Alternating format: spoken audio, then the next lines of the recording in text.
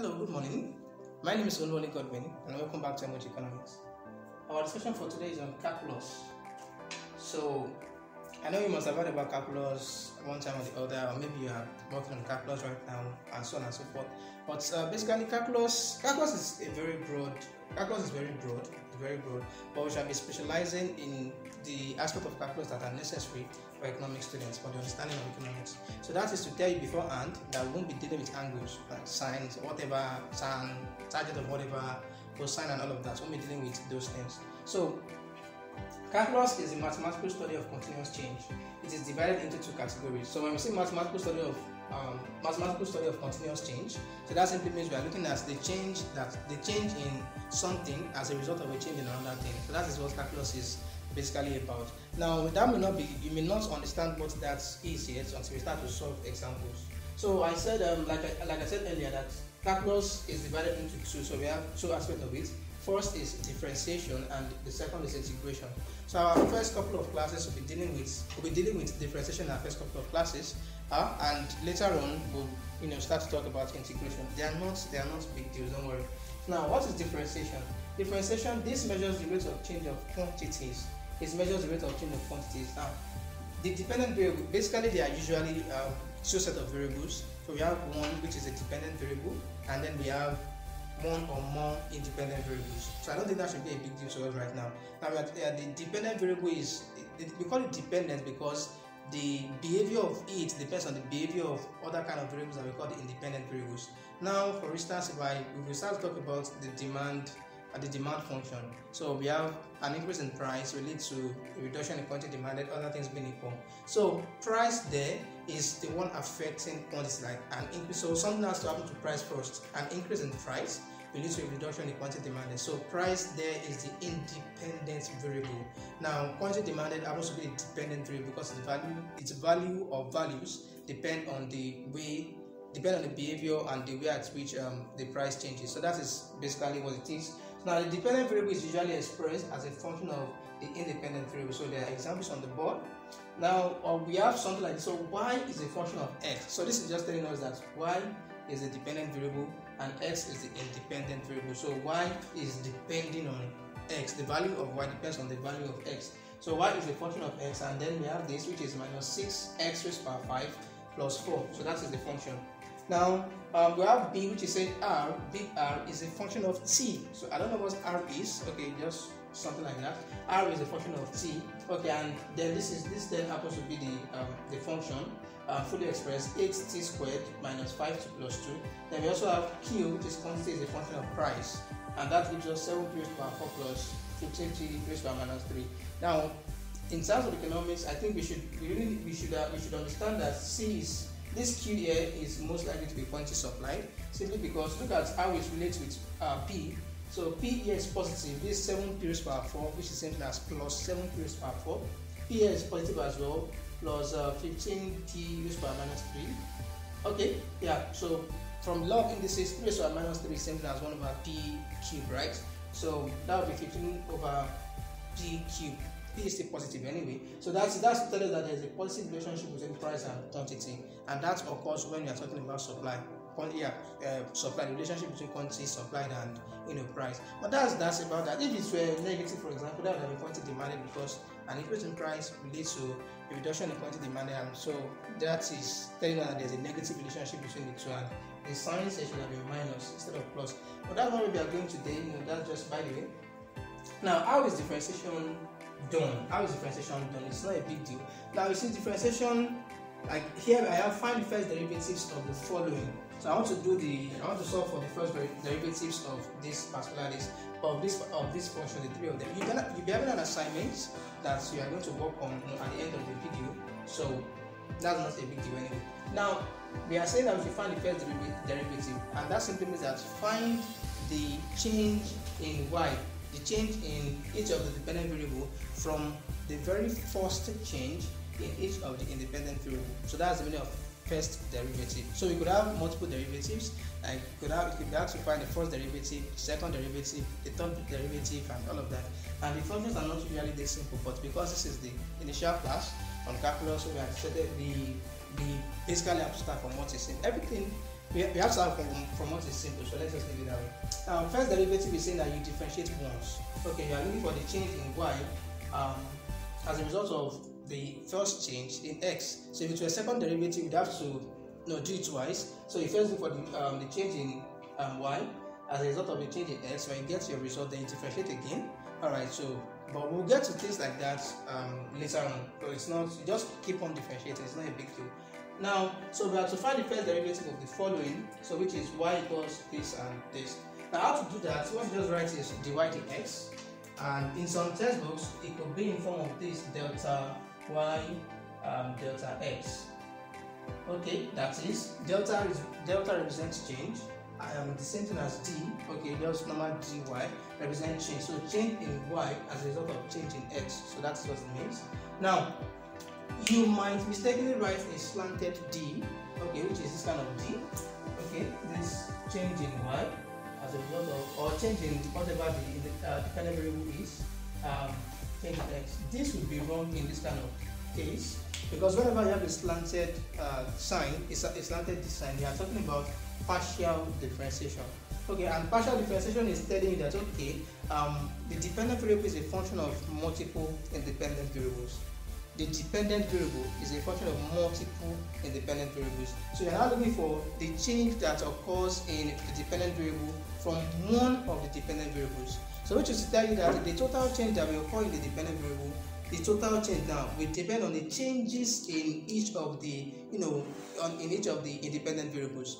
All right. So, but when you're just looking at the change in the dependent variable as a result of the change in one of the independent variables. Now, for example, let's say we have QD. QD is a function of, let's say this is 10 plus, no, it shouldn't be plus, minus 5p. Let's say this is QDY minus 5py, then plus, let me say 3t plus 0.5, let's say yd. So in this particular case, quantity demanded is a function of price of the good, it's a function of consumer taste, and it's a function of the individual's income, disposable income rather.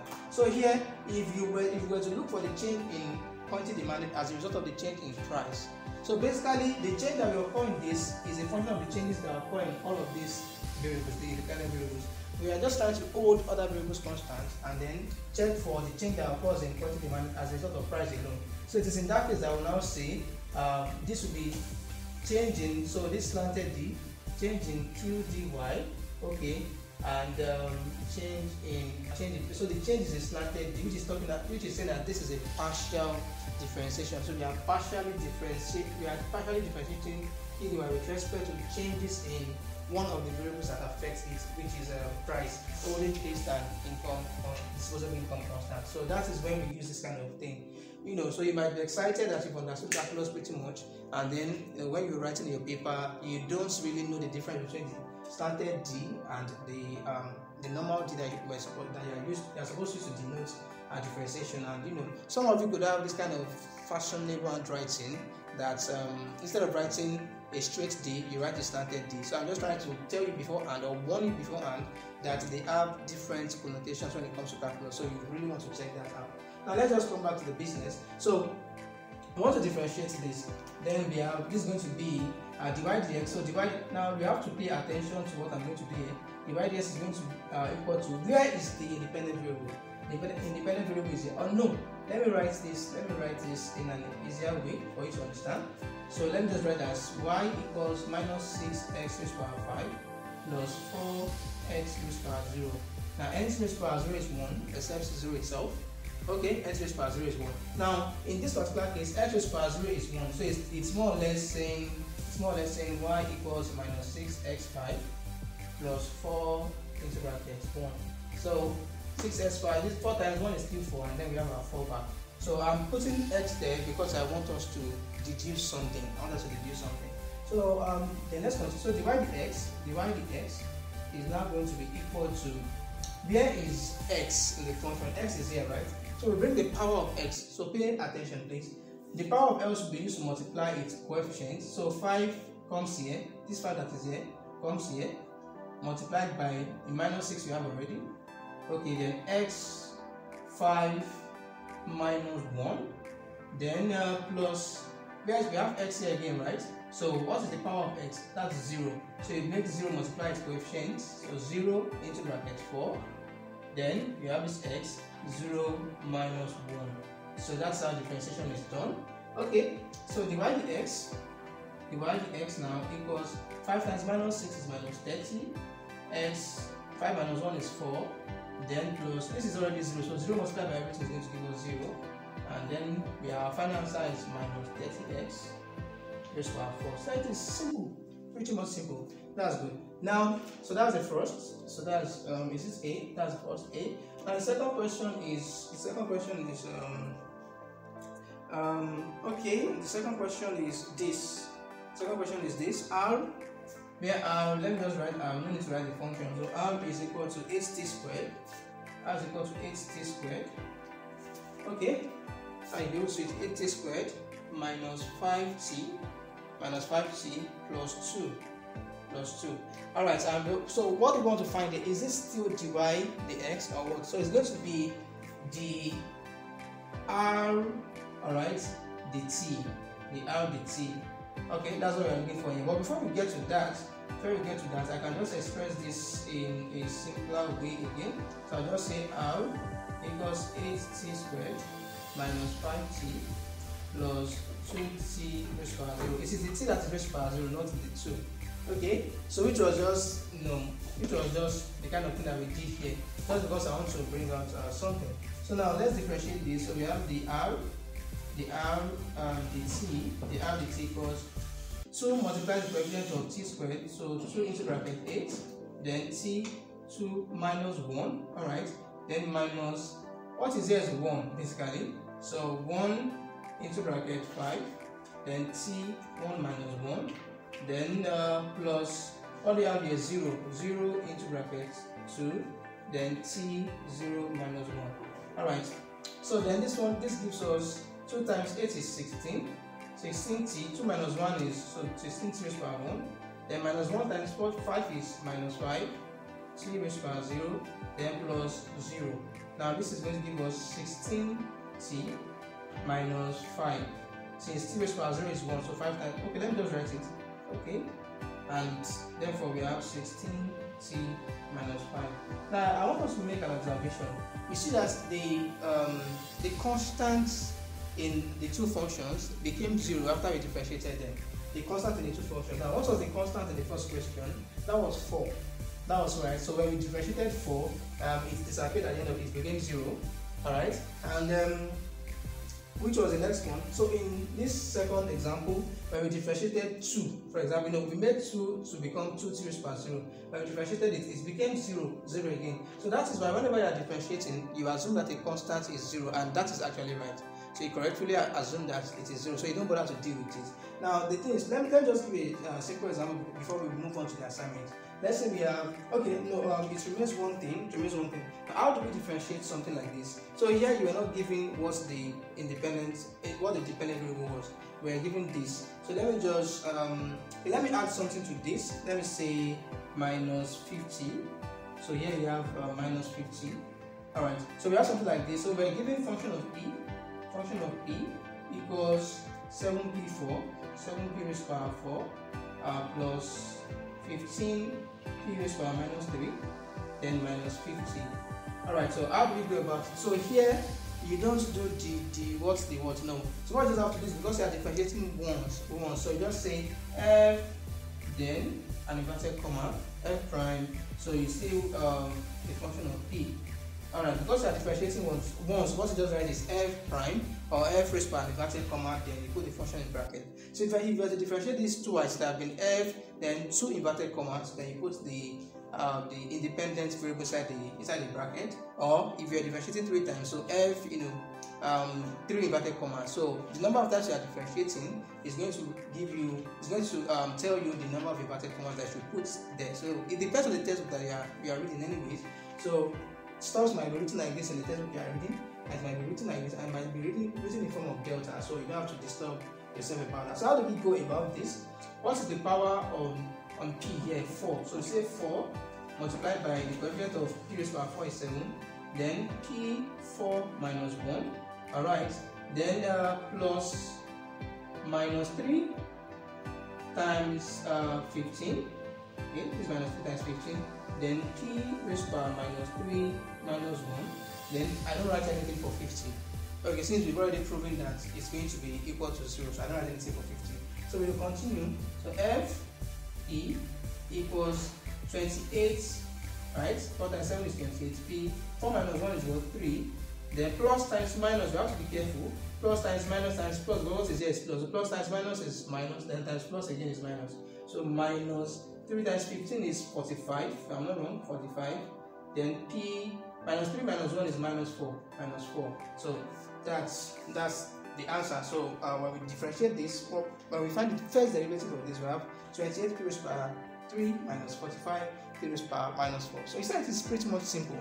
So where is your assignment? Let me just look at your assignment. So you attempt this question. Let's say y is a function of, let me say z.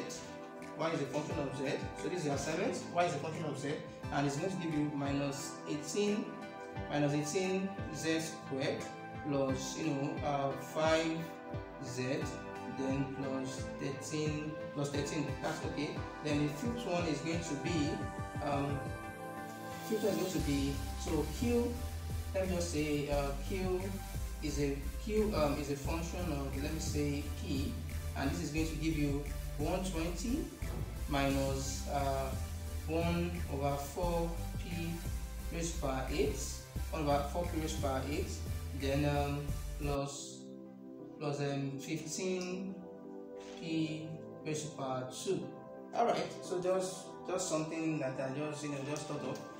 Just make the D and E, make them your assignments, practice with them, and I would appreciate it if you leave your answers in the comments box. So let us just look at the answers. I don't think this should be a problem. This shouldn't be a problem for you to handle. So thank you very much for attending this class. The next class will be moving on to, I think, the product rule. Yeah, the product rule, because there are different rules in calculus. Product rule, they'll move to quotient rule, they'll move to more complex things in calculus. It's not always going to be this straightforward, especially if you are an undergraduate student. So see you in the next class. Oh, I forgot to mention, if you are attending our classes for the very first time, please make sure you click on the subscribe button, and then you turn on notifications by clicking on the bell button that appears afterwards. And what else should you do? Watch as many videos as you want on the channel and await other interesting videos. See you in the next class. Hope you enjoyed the video you just saw. If you want more of our videos, please make sure you subscribe to the channel and click on the notification bell. Now, there is a way to enjoy, to make the best of our YouTube channel, which is to go to the playlist section of every video or of every topic. So what you have to do is just type Economics on YouTube. When the page displays, make sure you subscribe. A bell button appears immediately, so you click on that bell button. Then go to the playlist section. So you are going to see videos, playlist, description, and all of that. So just go to the playlist section, and whatever topic you are looking for, look for the playlist and click on the video. Now, our playlists have the classes arranged in a very chronological manner. So if you want to see a class on ISLM, so it starts from the beginning, the simple ones to the difficult to the complex ones. So if you want to see a video on, let's say, elasticity of demand, so you start from what is price elasticity, so from there then to the basic ones, and on and on. So I'm just telling you that in case you really want to make the best of this YouTube channel. And there's also one thing that I want to add, which is that our YouTube classes may not be enough for you. You may want a regular interaction with the tutors and all of that. So what you just have to do is to check the description of the video. You are going to find a WhatsApp link. So but before you do that, I really have to tell you that clicking that link is going to lead you to one of our schools. It's going to lead to some of our schools. So we have MOGE School of Economics on WhatsApp, and we make use of our YouTube channel to run the groups. So the classes are paid for, so you're meant to pay for them. So to join our Econometrics school, so that is 2,500 naira per month, and to join our Microeconomics or Macroeconomics schools, so that is 2,000 naira per month. We also have we don't have schools of mathematical economics, because Microeconomics has its mathematical aspects as well as macroeconomics. So the mathematical aspect of macroeconomics is treated in the macroeconomics school, and the mathematical aspect of microeconomics is treated with the microeconomics school as well. So I'll see you next time. Thank you very much for watching.